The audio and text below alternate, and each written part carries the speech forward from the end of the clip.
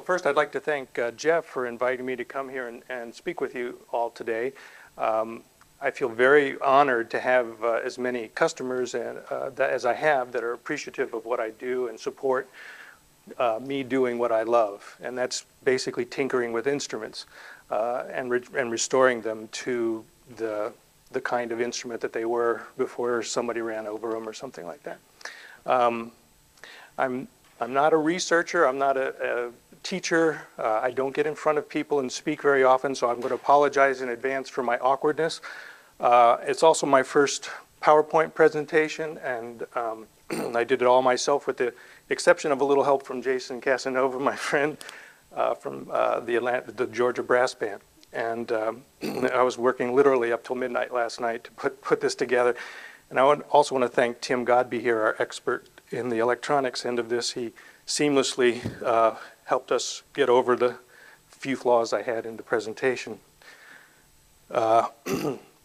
So one of the biggest questions I get every day practically is what's the difference between a trumpet and a cornet? And it turns out that it's a complicated question actually, and it really depends on what period of instruments you're asking about, because there has been an evolution of both families of brass instruments. And so we're going to take a look at that, as how they started to evolve during the 19th century, which is when things like valves and stuff came into being, and they became more of a musical type of instrument rather than just a signal instrument. So the old adage is that the difference between a trumpet and a cornet is that a trumpet is 2/3 cylindrical in its bore and 1/3 conical. And by contrast, the cornet is supposed to be 2/3 conical and 1/3 cylindrical.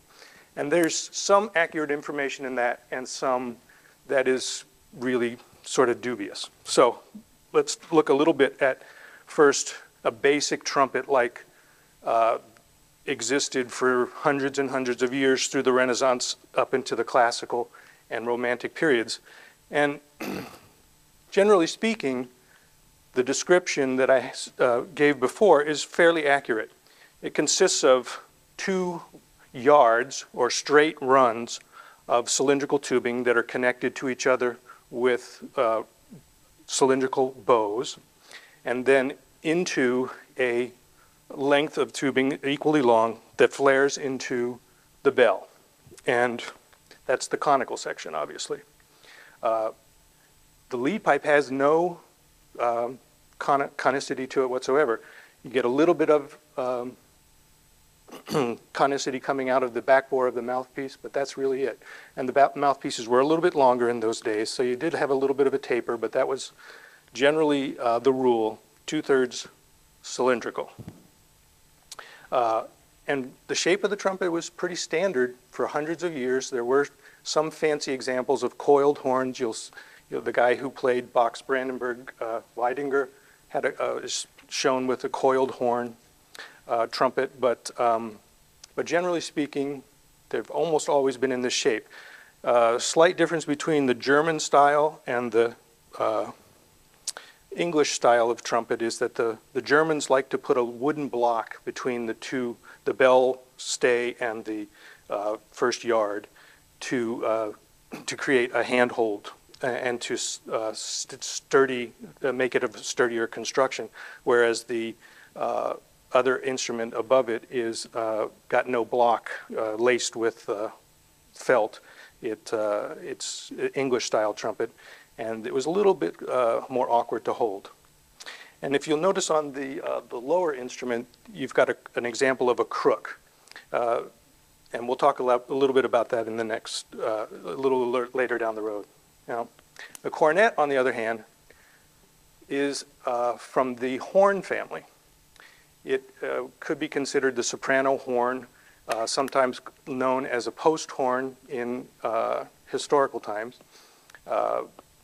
And generally, it comes, from the family of instruments that were developed out of natural occurring animal horns. So they are conical in their bore, continuously conical, naturally, but it was later on when we added valves that there was added some cylindrical tubing to it, but generally speaking, they're considered continuously conical.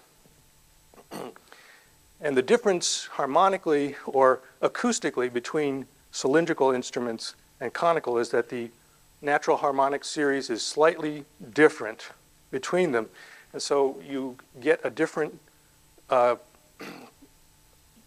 profile of overtones, which ones are dominant and which are not.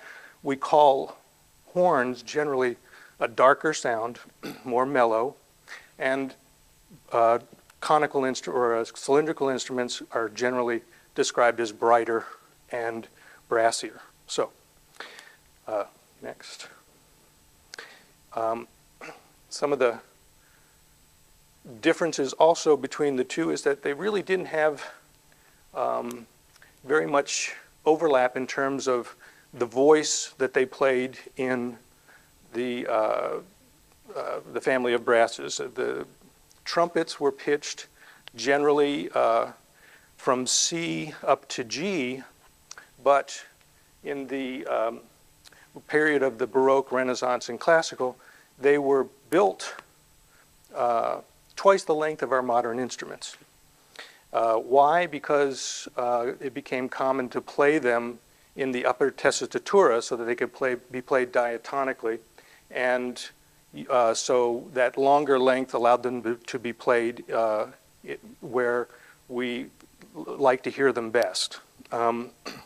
So for instance, the C trumpet of the Baroque era was roughly an 8-foot long instrument. Today it's roughly 4 feet long, and so on and so forth. In trumpet playing, the style of playing, where you played on the horn, where you were at home playing, is like we are today. You know, we got high note players and we got middle register and low register players. And the low register players were called principale players, and they played the things that were commonly used for military calls or signal functioning. They were used to, you know, sometimes play at dinner parties and feasts to announce, of course, the arrival of dignitaries, to signal in wartime. They were used in the military a lot. There were tower watchmen who, or like an alarm clock, they signaled various functions during the day and things like that. Very much like bugle calls do in the military today. And then there was the clarino playing, which was done up in the upper register, and they could play diatonically, and those were the players who during the Baroque played Handel and Bach type of music, and were sort of a rare breed. They were the ones that learned how to get enough compression and enough air behind it and control the instrument. Now, the signal players obviously had to be heard over long distances. They required a large volume of sound. But when you're playing up in those upper register in those long instruments, you had to have a lot of control. And it was really sort of sotto voce, very soft and delicate playing. It wasn't like our screaming type of players that we have today. A very delicate sound, very treacherous and very out of tune, required a lot of lip control to pull pitches into proper tune. Next. So this is a typical F trumpet, which became sort of the most common orchestral type of trumpet. It's this time double folded so that the arms are half the length they were before. And it would also be supplied with crooks so that if you were playing in a complex piece that modulated into different keys, you would have to have time to pull your mouthpiece out, put in a length of tubing to lower the pitch, and then put your mouthpiece back in and play in the different key. Today, of course, we do this all mentally transposing because we have a chromatic instrument, but in those days it was a juggling act, literally. Next. As players wanted to improve the moving around diatonically on the horn, they came up with various types of mechanisms to aid in that, mostly to aid intonation, but also to get a few extra notes off of the horn. And one of them was a slide trumpet. But the slide on these moves the opposite direction of a trombone. And it didn't have very much throw, so you could really only get a whole tone and a half tone out of the movement. But they came up with spring mechanisms so that it would return to its original position and things like that. And were quite effective in helping to improve the intonation and to add a few of the notes that don't exist in the harmonic series as a natural part of the horns. So this is going to be Barry Boggess performing on that very slide trumpet that was pictured on the screen.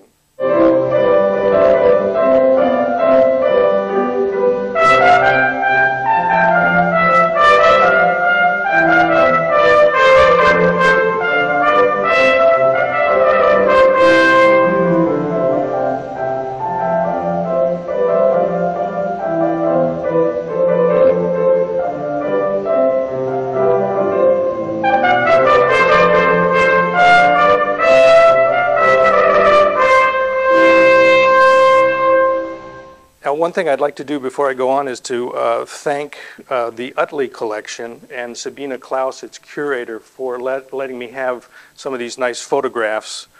These are instruments, some of which that I helped restore many years ago for Joe Utley, and he bequeathed his collection to the National Music Museum and hired Sabina Klaus to be the curator, and she was gracious enough to let me come and choose some of the photographs that she's put together for a beautiful documentation of the entire collection, and it'll be out in a few years. It'll be worth having. Okay. Another intonation and note-adding device was the use of clapper-style keys as were being used on woodwind instruments like clarinets and flutes.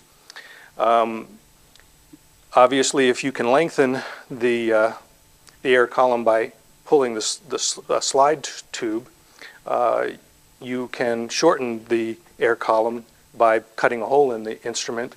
And if you keep your finger over the hole or keep a clapper key over the hole, it'll be the normal sounding length, and then you open it, the sound will come out through that hole. You just have to, of course, know where to place those holes, but eventually they did figure out where to add these holes, and after experiments with 2 and 3 keys, they eventually expanded up to 11 keys, so you actually could play quite complicated pieces. And as the popularity of this grew and techniques developed, the use of keyed trumpets, but especially keyed bugles, and members of the bugle family that became, in the bass voice, became known as the alphaclides. These entire bands of these instruments were spreading all over the military, especially in England, with the Royal Kent Bugle was very, very popular, and in the United States as well. Keyed instruments spread like wildfire, and lots of competition between bands to prove who was the most virtuosic player on these things. The only problem with them is that the more of those keys you have open, the less centered the sound is, and it just gets a little woofy and stuffy sounding. However, in the hands of a good performer, you could really have quite a musical performance.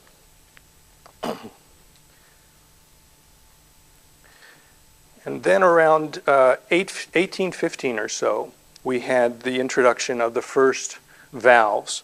A fellow named Stoelzel, working with a partner, developed, at first it was an actual square box, a little rectangular device that moved up and down inside of a chamber with, ports drilled through it, but it wasn't very successful. So he came up with another valve that actually became part of the air path. the air goes into the valve and then down through the bottom, out through a tube, and up into the next valve.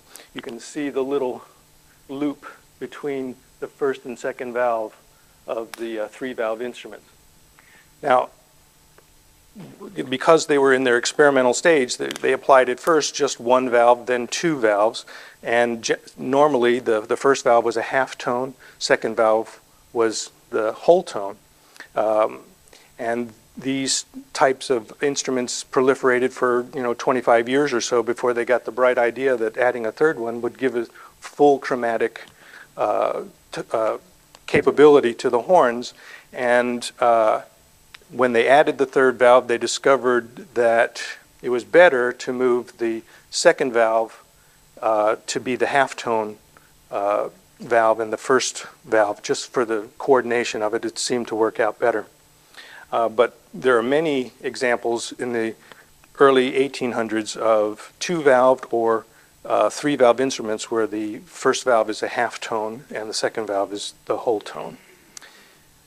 And they still kept with the tradition of adding crooks to change the key of the instruments. And because of the security, you were learning all these new fingerings, and if you had to play in keys with lots of sharps or something like that, rather than be worried about your finger technique, it was much easier to throw in a tubing to make it in the the instrument pitched in the key where you didn't have any sharps and flats, and you would have to adjust the length of the slides in order for it to play in tune with itself, but it took away all the worry of playing in difficult keys. Now, the thing is that trumpet players have 300 years or more of technique history and music that they've been playing. They don't necessarily like these new valves and stuff that are making the instruments, well, they have to relearn a whole thing, and they've been playing masterfully for years, and they don't want to take on this task. So the trumpet guilds and the horn guilds basically reject the introduction of these devices for a long time. And in fact, I would say it was a good 50 years before they started to welcome the idea of it. And it was mainly because they were forced by composers who wanted these new tonalities to be added to their compositions. They started forcing them to switch to these new instruments. But it turns out that the cornet is essentially a new fangled instrument that nobody had seen before. The adaptation of valves onto the post horn, there was like, post horns were only used by mail carriers. They were to announce the arrival of the postman to your gate or to your town. And if you think about the Mozart post horn solo, it's based in octaves. Da-da-dee, da-dum-dee. Well, that was because that was the traditional call of the post carrier. And of course, he doesn't play anything else but those particular notes, and a fifth higher. So in that particular symphony. But then when you add valves to it, that sound is capable of being played diatonically or chromatically, and the composers started getting excited about this. And so again, trumpet guilds, because of the nature of unions and guilds, resisted this change, but because of the basically military bands formed around the composition of these new instruments that could readily be bought and learned quickly. They started introducing them to military bands, and Adolph Sax got in on this movement, developed the concept of a matched choir of brass instruments with three valves. They were called sax horns in those days, and this family started in the soprano with E-flat, what we now call cornets, but would have been a sax horn, down to, through the alto, tenor, baritone, and bass family, to what we now call the modern tuba. But basically, they were all the same technique. If you learned the technique on one of them, you could play the whole family, just get adapted to the difference in the size of the mouthpiece. So he sold the idea basically to the French military, and it made his career. Trouble is that everybody else thought that they had come up with the same idea, so he was in lawsuits for the rest of his life based on patent infringements and things like that. And the French really contested each other bitterly over it, and he won and lost fortunes over and over again. But we owe, as brass players, we owe very much to Adolph Sax, who, it seems ironic because the saxophone really sort of is foremost in people's minds when they think of Adolph Sax, but he really started the brass band movement and gave it some real impetus in the about 1850-ish or so. Next. I'm showing you all these different valves because, of course, as a tinkerer, I'm interested in all these mechanical ways of playing the horns and changing notes. And one of the very popular and still exists today is what was called Vienna valves, or twin tube or double piston valves. And basically, there's a little diagram there about how the air goes through those. These two tubes running parallel to each other actually have to be raised so that the air path goes into the extra length of tubing. There were all kinds of different spring mechanisms to return it to its thing, and this is sort of a clapper key type of adaptation. But there's 3 different adaptations of the Vienna valve on different types of horns. But you see that the one is positioned, or 2 of them look like they're positioned upside down, and that's because the movement is opposite of what would seem like the intuitive way that they actually move. But still to this day, the Vienna Philharmonic horn section and trumpet section use this type of valve on their horns. Okay. And then about 1828, a German by the name of Bluhmel came up with the first successful rotary valves. Again, another instrument or a valve that is still being used today. Many creative ways that they experimented with putting them on horns, and here's a few examples. Notice the cornet in the lower left-hand corner retains that circular post horn shape. Again, a traditional shape that they wanted to retain, but little by little, you started getting the modern shepherd's crook style, just because it was a little bit easier to adapt the valves into position that way. And then the instrument on the right is an over-the-shoulder instrument, which were popular from the middle of the century up through the Civil War. And this one is a hybrid instrument in that it is a rotary valve instrument with clapper keys. And we don't know exactly how whoever had this built performed on it. We don't know if he used them both at the same time, but we don't think so. It was sort of either or, but we think that maybe he used it with some of the upper register notes just to clean up intonation or to help them sound a little bit more easily. Because you're obviously shortening the horn, and it's like people ask me to put little mini bells on their piccolo trumpets for playing the Brandenburg on the 4th valve. If you have a little bell in that section, you're going through less tubing, so it's a little bit easier to get those high notes out. All right, next.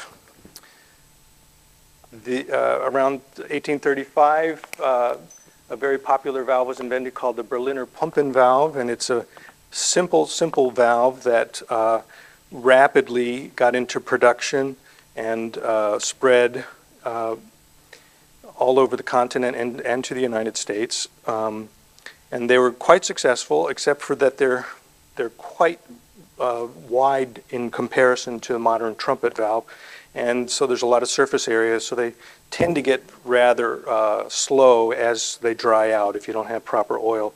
There's just so much surface friction, but they were so easy to produce that a lot of makers got into the production of brass instruments through this type of valve, and so many instruments proliferated and spread the popularity of the brass band. This is an odd one that I decided to add just because I love these curiosities. This was the Shaw patented lever disc valve, and it actually is a valve that there's a little disc that's contained inside of a chamber, and on the back side of that disc is the actual valve loop that the slide length that is going to be turned, and as it actually rotates the entire, instead of just redirecting air, it's actually redirecting the tubing in a 180-degree pattern. Very successful in a day, but very delicate, and they were not easy to maintain, so they went out of favor fairly quickly. But 100 years later, Ernst Albert Couturier started using those as a quick change from B flat to A on his cornets, and so it was interesting that, you know, what I knew from, you know, picture books and from Utley's collection, I suddenly saw one on a 20th century instrument. I thought, well, this is really odd. So there's nothing new, you know. So, all right, next, 1839, what we consider a modern valve was invented by a fellow named Perinet, and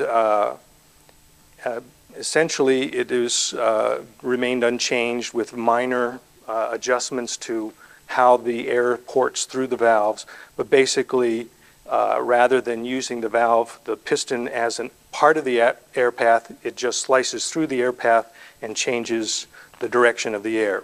And these have been used since 1839, and by 20 years or so, they had perfected them and pretty much standardized them. Some manufacturers chose a path straight through the axis of the valves, and others used a slightly curved pattern through, but generally speaking, this style of valve is what we use today. Again, lots of trumpet players shied away from this, but eventually they couldn't resist the tide of progress. What we have up here, again, is a circular style cornet with Perinet valves, and then a modern style shepherd's crook cornet. The odd instrument on the left was a 6-valved instrument, which was an attempt to give you perfect intonation with each valve that you depress. You know, as you press each valve down, by the time you get to the 3-valve combination, you're getting way out of tune, and you have to either lip or adjust your slides. So the 6-valve instrument was an attempt to get a chromatic scale that was perfectly in tune with itself. But just think if you had to learn how to play that thing, right? You know, it's very different. But it, like a clarinet, it's the lower keys are the lower notes, and it progresses up from there. It's also very heavy and unwieldy. So they didn't spread very quickly, but they were probably novelties that, you know, performers would drag out for one piece on a concert or something. And then the last photograph in the bottom right-hand corner is a typical F trumpet for orchestra work towards the end of the 18th century, probably 1880s to 1890s. Again, we're still using trumpets of double the length of modern orchestral trumpets. And they still played them up in the upper tessitura to get the high notes that we're used to in Romantic literature. All right, we're going to look at, again, the difference between trumpets and cornets. The mouthpiece on a trumpet is, well, the one on the left in the diagram would be a Baroque or classical type of trumpet. Notice that the rim is quite flat and the bowl quite pronounced in a cup shape, and then entrance into the throat or the back bore is quite sharp. There's no real transition. And this is very characteristic of mouthpieces starting from the medieval period all the way up through the classical period. And then on the right is a modern trumpet mouthpiece, which, as you can see, has a more soft bite on the inner edge of the mouthpiece rim, and less of a bowl shape, although some trumpet makers or manufacturers of mouthpieces do offer bowl shapes. But then you have a gradual transition into the throat, which speeds up the air. But when you're playing in that upper tessitura, this Baroque mouthpiece actually helps you to attain better articulation and centering of notes, and ease of some flexibility in altering the pitch a little bit by lipping. This picture here was the mouthpiece that was on that slide trumpet that you heard Barry Boggess play. It was an exception in that it's a very deep, almost flugelhorn-like mouthpiece. And I wonder about the British approach to brass playing. Cornets and trumpets and flugelhorns often have deep funnel-shaped mouthpieces like that, and it seems to be part of their tradition. Okay. By comparison, the cornet mouthpiece is, especially because they're part of the horn family, are deep V-shaped cups with a narrower, slightly rounded rim that gives you flexibility. And they tend to favor the delicate articulation and wide slots so that you can, again, adjust pitch of out-of-tune notes. And you have, what I should say, for me, the difference that when I'm approaching trumpet for cornet, and I advise people this when they come into a brass band, if you're switching from trumpet to cornet, think of a feminine version of the trumpet. Trumpet's more masculine and hard-edged, whereas the cornet you should think of as softer, rounder, not shrill and hysterical. Anyway. Okay, so we come to the modern era.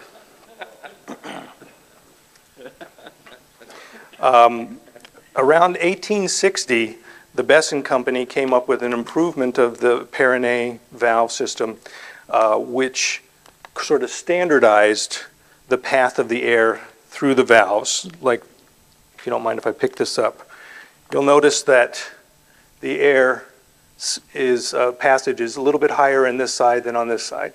This was the improvement that they advertised in their catalog, was this stepped path through the valve casing.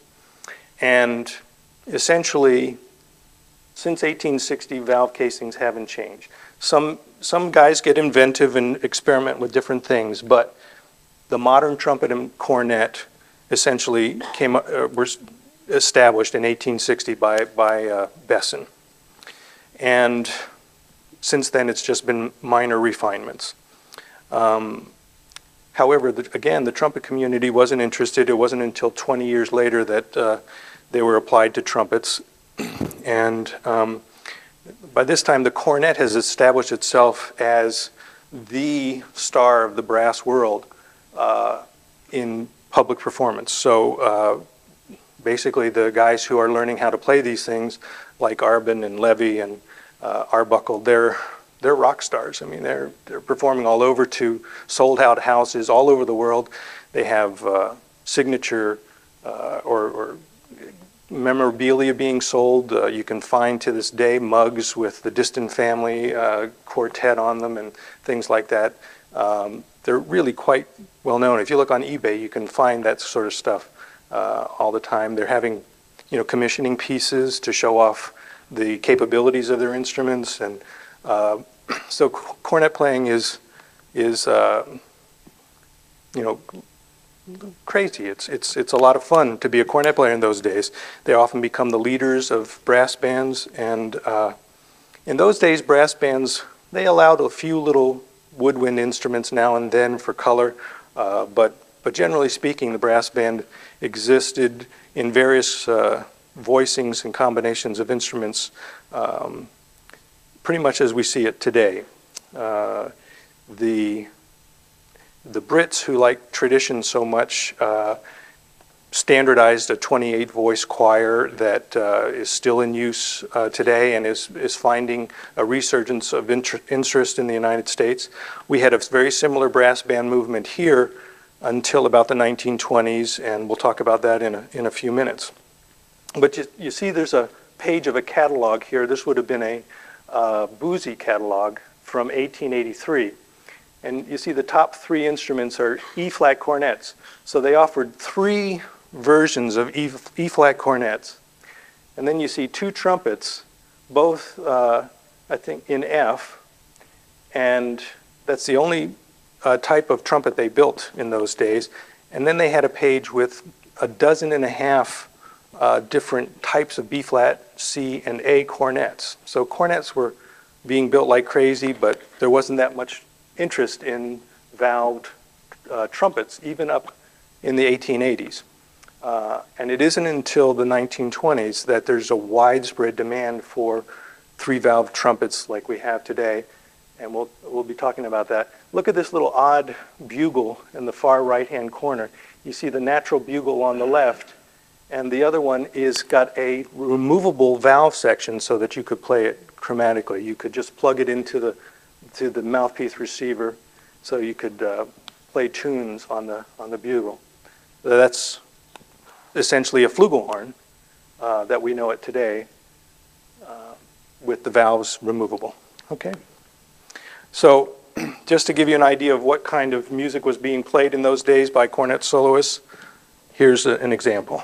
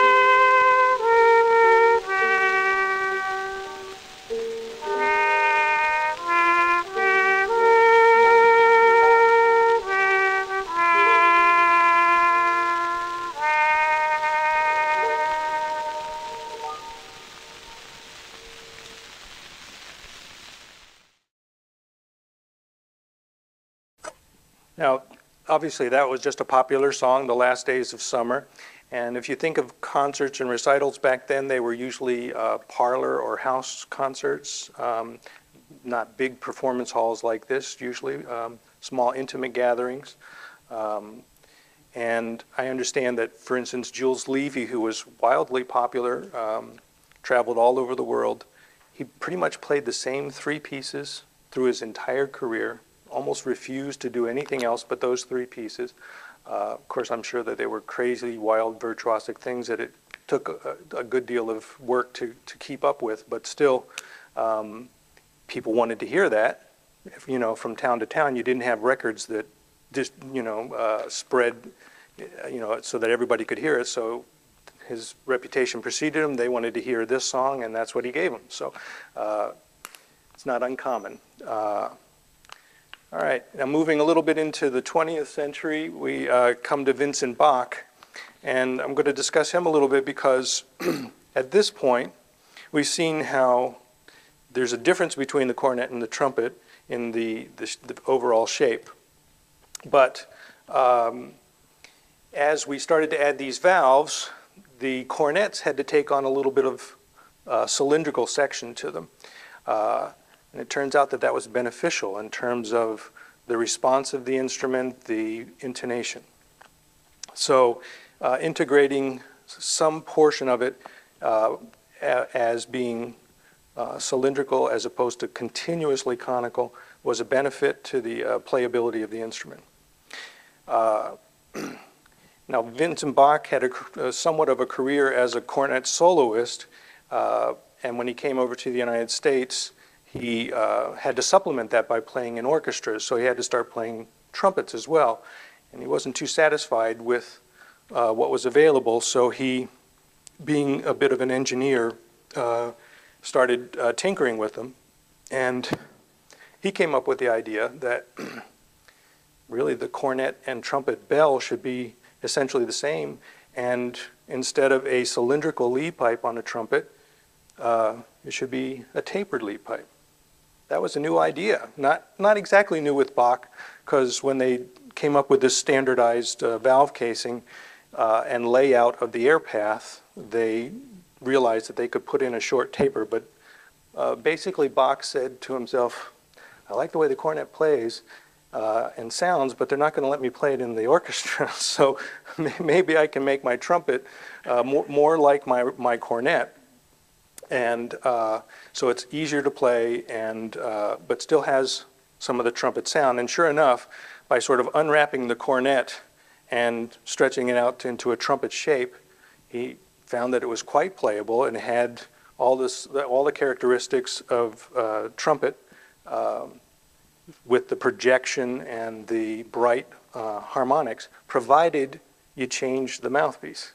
So there's a difference. That deep funnel-shaped cornet mouthpiece gives the characteristic mellow, dark qualities of cornet, and the trumpet mouthpiece gave it the sound of the trumpet. Now, you switch it up. If you play a cornet with a trumpet-style mouthpiece, it's going to sound like a trumpet. If you were to do an A/B test with blindfold yourself and listen to the 2 instruments played with the same type of mouthpiece, you're not going to be able to hear the difference. The performer can feel the difference because the sound is closer to him with the short cornet, and the response is a little different because of the extra bends. But essentially, the audience, unless it's an audience of very particular trumpet players, the audience isn't going to know the difference. But perception is something. So he built trumpets that were basically stretched out cornets. And you'll see today, even the models have the same markings on the bell. The number 43 bell is available on a cornet or a trumpet, 37 and 72, et cetera, et cetera. And the lead pipe is the same. The only difference is that he uses a longer portion of the taper for the cornet, and the shorter one for the trumpet, just cuts it off at a bigger starting point and uses slightly less of the taper. So we have some examples of Vincent Bach playing on the cornet.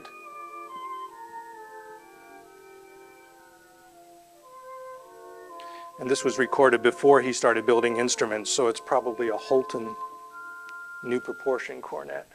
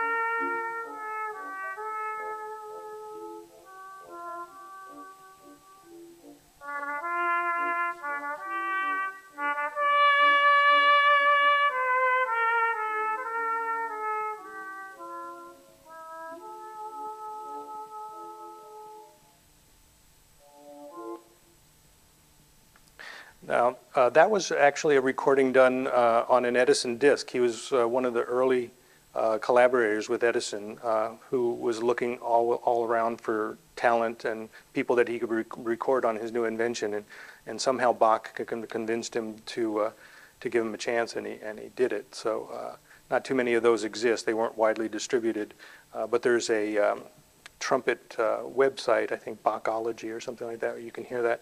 And then the next one was recorded later to introduce his new cornet in 1927.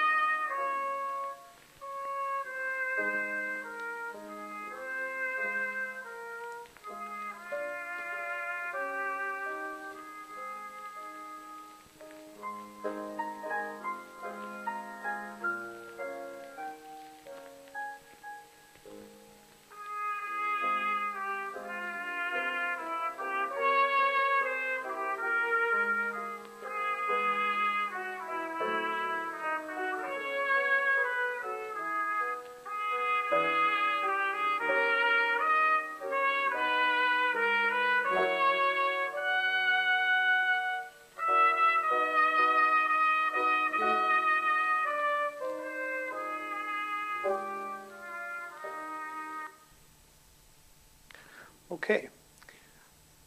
I want to talk about some of the experimentations that were going on that led Bach to come up with his idea, and what other manufacturers were doing. I'm going to call these hybrids and crossbreeds. The top left-hand corner is, if you'll notice the valve slides, they're not parallel to each other. They're sort of teardrop shaped. This was an instrument by a fellow named Ernst Albert Couturier, who was called the Wizard of the Cornet at the turn of the century. He was a cornet virtuoso who came up with the idea that brass instruments should be continuously conical. So he patented the idea and went to Holton to see if they would build him this horn. And they said, well, no, I don't think we agree with you on that, but we'll design a horn that we think would work for you. And he endorsed that horn for a while, but he was obsessed with this idea, so he went to York, J.W. York and Sons, and they built him a prototype of the design that he had patented, which was continuously conical through all the valve loops. Very difficult to engineer because every port on the valve is at a different size. And so it gets, very complex. So this is why they're teardropped, is because they're conical through those loops. So you're not going to, they don't have to be parallel because you're not going to be pulling the slides out. So they're fixed, and that's one of the problems with the horn, of course, is if you have to do repairs, they're difficult to work on. However, they are a very responsive instrument with a beautiful sound and very lovely. The cornets in particular are a delight to play.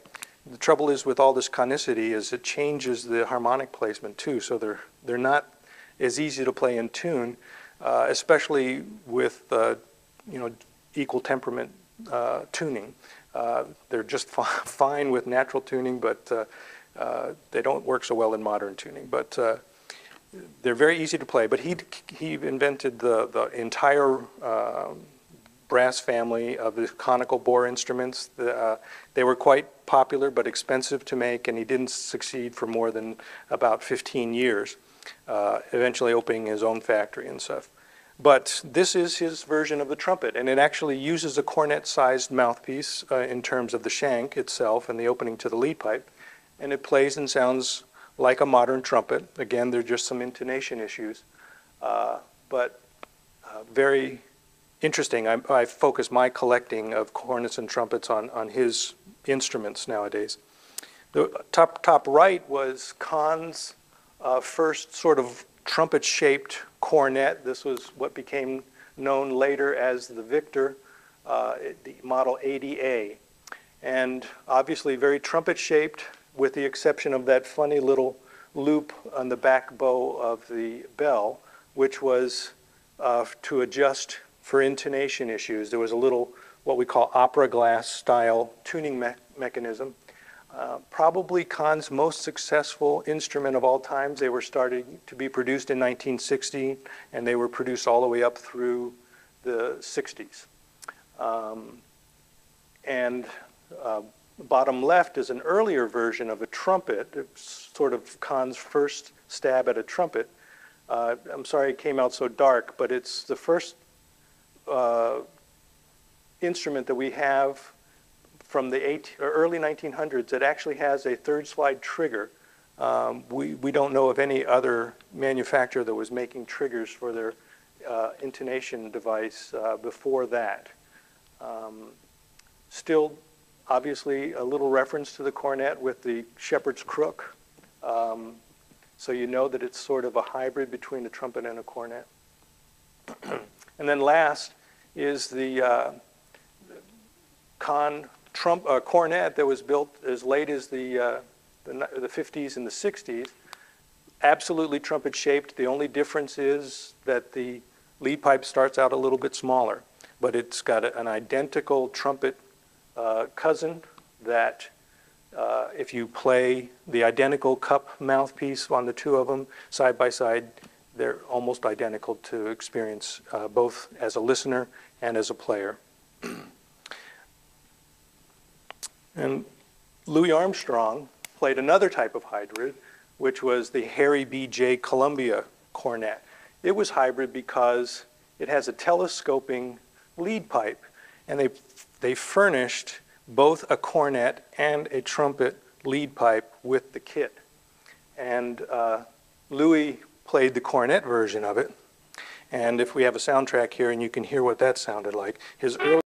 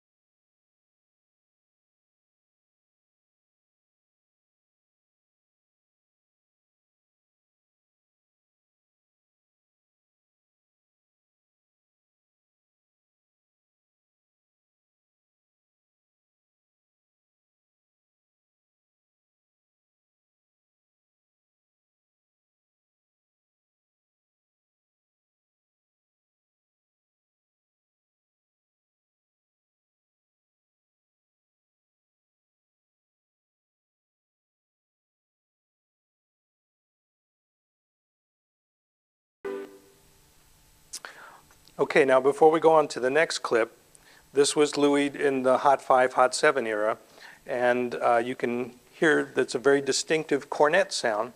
The next recording is later on when he had switched to his Selmer balanced action trumpet. It's quite a difference, huh?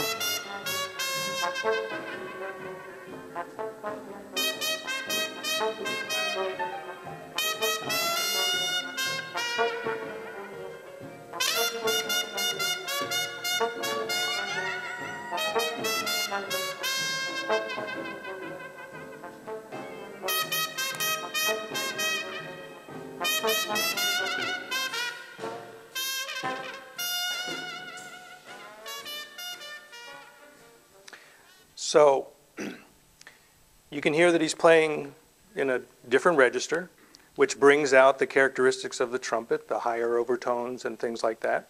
And then when he was playing the cornet, he was mostly down in the lower mid-register.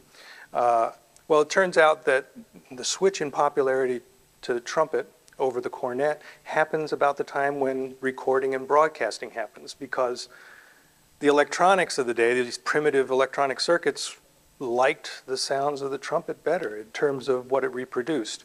Those natural high upper partials predominated. They stuck out of the texture. Those instruments were heard on recordings and broadcastings better.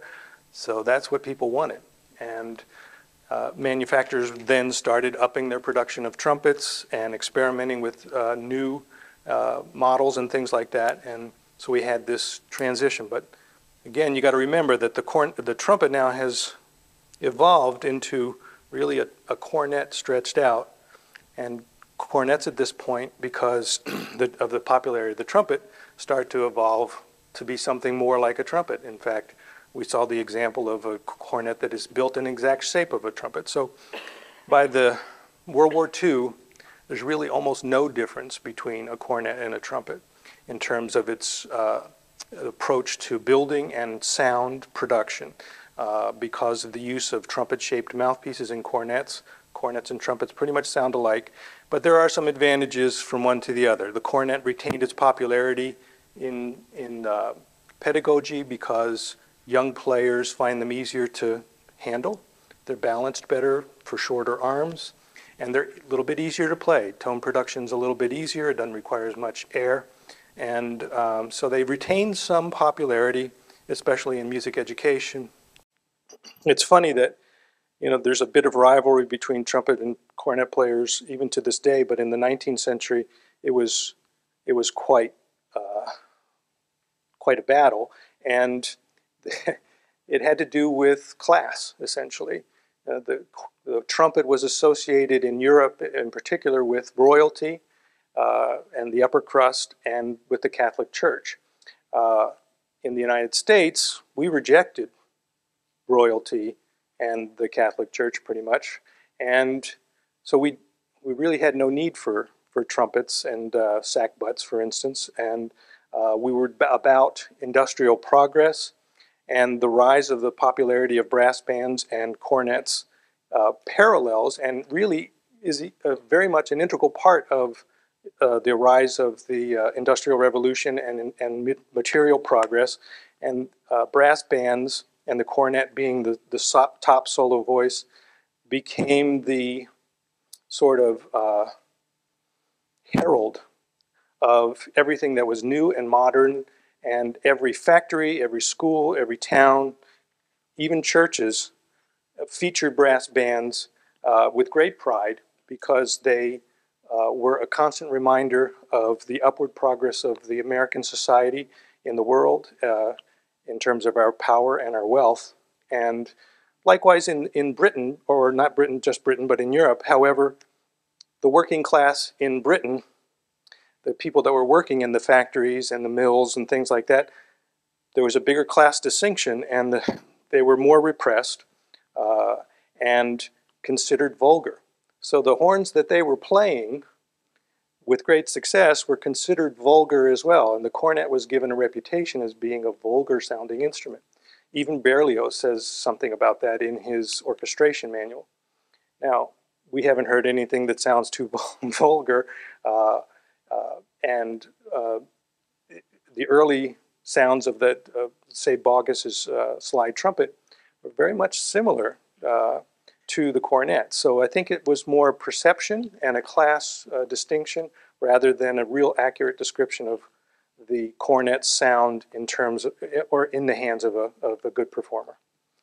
So I think last we'll finish up. I could go on and on with all kinds of musical examples, but I wanted to finish with Rafael Mendez because you know, we know that he's sort of the last of the cornet virtuosos. It just turns out that he played all of his virtuosic playing on a trumpet instead of a cornet, although there was, Olds made him a set of instruments both in the cornet and the trumpet design. They look identical with the exception of a little bit of difference in the bracing. But here's some Rafael Mendez.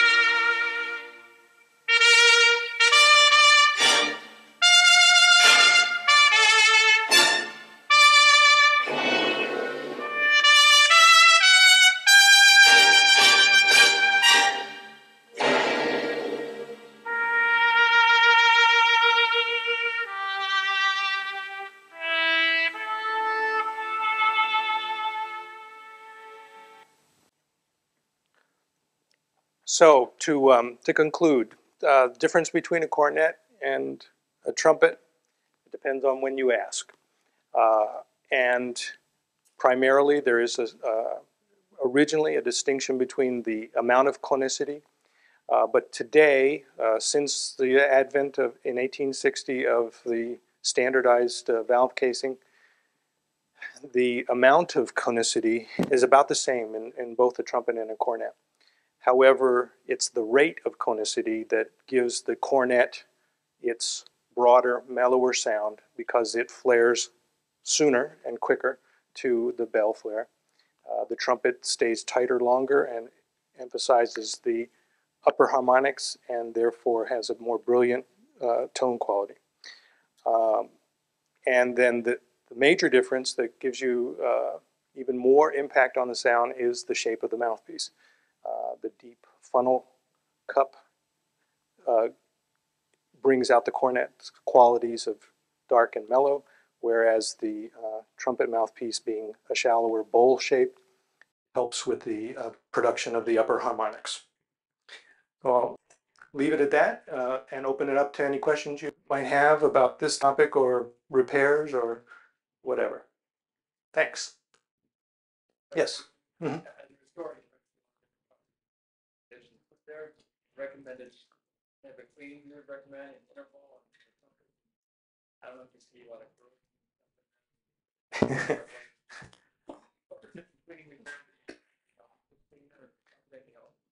Well, yeah, the safest thing is to have your horn professionally cleaned and then do some maintenance on it yourself. And the best thing you can do is flush it out at least once a week. Just run it, hold the bell under a tap, bathtub or utility sink, and let a lot of fresh water run through it.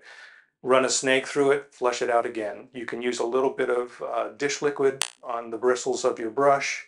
But basically speaking, you want to start off with a clean instrument and keep it clean.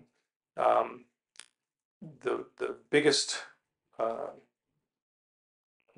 enemy of brass is the stuff you blow into your horn. We don't spit into our horns, but our breath does condense in there, and our breath has caustic elements in it. And it's the same things that cause cavities in your teeth, those plaques and other types of mineral deposits get caught in the lead pipe if you don't flush it out and begin to cause cavities, just like in your teeth. And as those cavities work their way through the walls of the brass and come through the other side, that's what we call red rot, okay? So the best thing you can do is, if you want to avoid a trip to the dentist, you brush your teeth, well, you brush out your lead pipe on a regular basis, and follow that up after the lead pipe is dried with maybe a teaspoonful of valve oil and blow it through the horn from the mouthpiece end.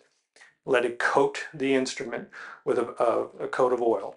I like WD-40 because WD-40 and other oils of its type have some anti-corrosive elements, so it's a little bit more protective. You don't want to, I don't recommend that you try any of the plumbing aids, the things that we use like CLR and things like that. I don't think it's a good idea. I mean, you hear people talk about that, but it's real easy to have an accident, and I've certainly dealt with a lot of that, people leaving that stuff in there too long or not rinsing it properly. So the other thing is oil your valves regularly. A lot of people just like to put it, oil when they're starting to have trouble with their valves. My prescription is before you start playing your horn every day, put a drop of oil on the valves. And if you're going to be putting it away for any length of time, put some oil in the valve casing before you put it to bed. The horns that we don't tend to practice as often, the piccolos, the flugelhorns, that sort of thing, we put them to bed for several weeks at a time, and we pick them up and you can't move the valves because they've dried out and those mineral deposits have turned into crystals and locked up everything. So, it's, if you know you're not going to play a horn for a while, you should put it to bed clean and with some oil in it. Okay. Any other questions? Yes. Yes. Uh-huh. Um, well, you can actually, you could add some little lever keys if, you know, if you can get them to be the right, situated in the right places. You could actually create little keys, like little water keys that would, you know, like those clapper keys. Um, uh, it would be a difficult process to alter it and switch where those are placed to fit your hand, because you'd have to cover up those holes and recut new ones. So it'd be a bit of a project, but it could be done. Yeah. Other questions? Yeah. Mhm.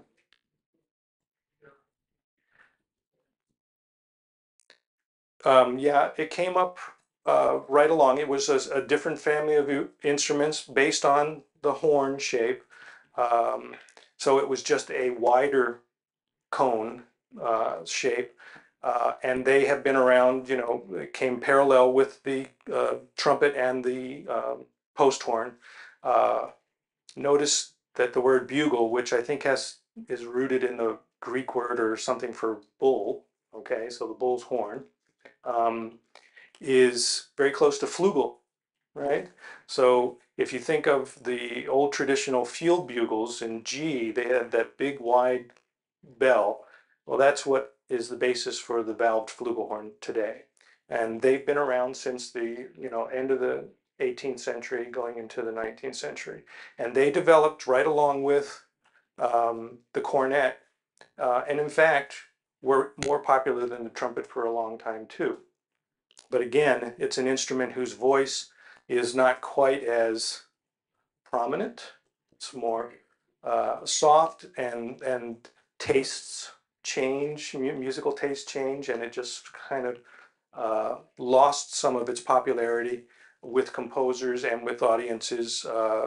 But you know, every once in a while, it floats back into awareness, and it's, you know, it's a lovely sound, of course, and certainly has its place. Back row. Yeah.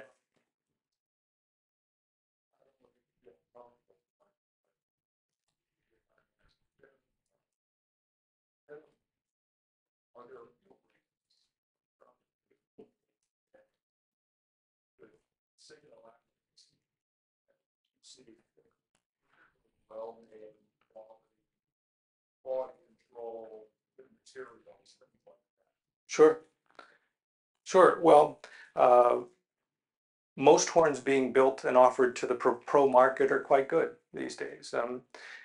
So, you know, I'm not going to say one is any better than the other. I'm just going to say that these are on the list of excellent, not in any particular order. Joe Marcinkiewicz's horns, obviously, yesterday are extremely well built and well thought out.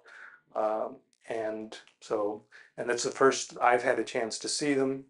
No customer of mine has had one yet, and no stores in my area carry them. So I was very impressed by what he did. Cliff Blackburn's horns are excellent. So are Roy Lawler's. The Sonare trumpet that was produced with Blackburn pipe is excellent too. I don't know if everybody's heard, but that company, the Powell Flute Company that had those being built by B&S in Germany, is now bought Blessing, and it intends to start offering pro line trumpets again and build the Sonare trumpet there in Elkhart. And they're in the process of moving their factory now to take on more capacity and modernize it. Um, and I expect good things from that. And of course, I'm gonna, you know, they're not gonna come to me, but Yamaha is making excellent horns too. Uh, Bach's reputation has slipped, although they're still capable of making excellent instruments. Their their reputation for quality control needs to be rebuilt, and but they're starting to take up the task again because they went through, you know, reorganization and a terrible union strike that made it difficult for them to produce good horns. It's not the fault of the engineers or anything like that, but it's just the way it is. But they're starting to rebuild their reputation. Um, there's someone else I was thinking of. that was built, oh, of course, Monet. If it suits your tastes, are well built with good materials and things like that. And my apologies to anyone I forgot. Huh? Oh yeah, Taylor. Oh, there's some German makers too right now, Inderbinnen and a few of those guys. But again, these are things that I don't get to see on my bench very often. The fellow in the turquoise. Oh, yeah, I played a ball strategy sometimes. Characteristics of water. Yeah. Bach always offered it as an option. And to tell you the truth, as someone who's worked in the field of in a factory, it's a complicated thing and very difficult to mount. It's time consuming. So it's hard to get that little lever system built onto that small crook without losing the proper alignment of the slide as you're doing it. It's real tight soldering. So if we don't need it, why mess with it? Okay, so It has a little end slide. yeah, you pull that out and dump the water. Sure, yeah. Well, I understand. Okay. I'll take one more question and then I have to quit. I'm told that I've run over time-wise. Yes, sir. No, I did not. I said I like WD-40, and it does actually displace water. However, you don't mix it with water and you don't apply it. No, you just I use it in my